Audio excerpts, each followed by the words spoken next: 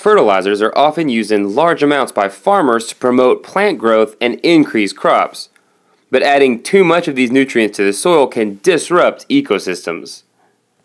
These fertilizers are placed onto crops in fields, but these fertilizers can enter the water supply of the ecosystem through freshwater runoff, as a result of rain and irrigation.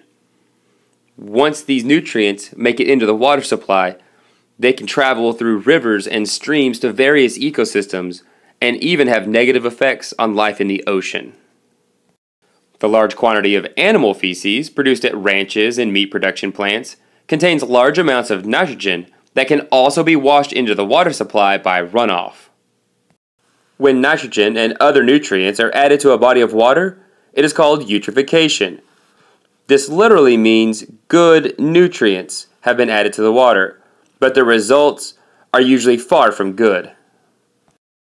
The addition of nutrients like nitrogen and phosphates allow algae to grow much more rapidly than normal.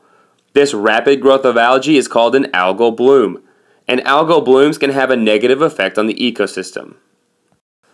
As algae grow rapidly, they begin to reduce the amount of dissolved oxygen that is available in the water.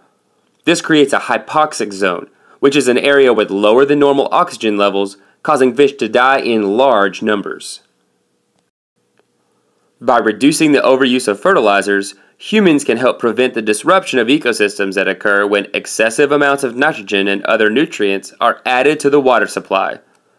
Keeping nitrogen levels in check prevents the overgrowth of algae.